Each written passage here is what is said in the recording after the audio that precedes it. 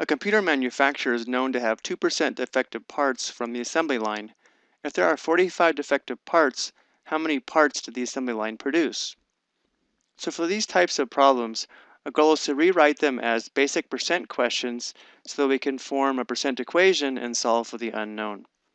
So this manufacturer has 2% defective parts, and it's known that there are 45 defective parts. We want to know how many parts did they produce. So this 45 is the 2%. So the basic question we want to answer is 45 is 2% of what number?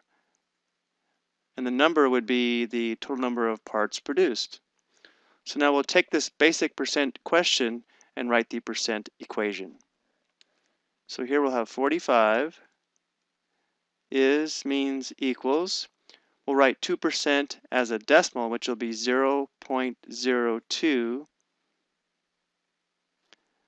Of means multiplication. And what number would be the unknown, which we'll represent by x. Now let's go ahead and rewrite this. We'd have 45 equals 0.02 times x is just 0.02x. So to solve this equation, we'll divide both sides by 0.02.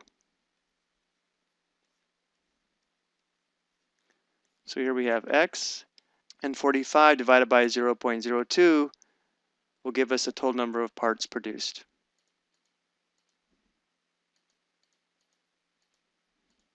Which is 2,250.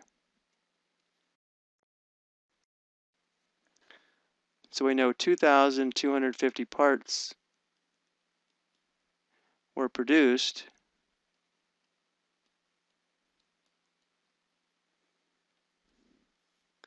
and of that total 2% were defective, which means 45 parts were defective.